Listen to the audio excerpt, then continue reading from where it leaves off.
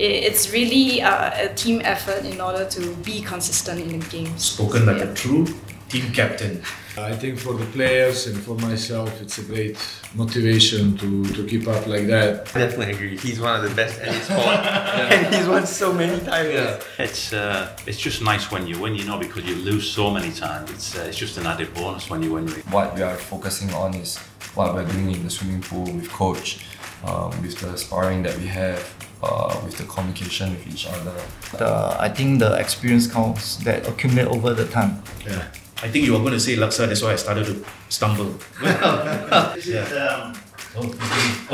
is actually this is actually the oldest World Championship trophy.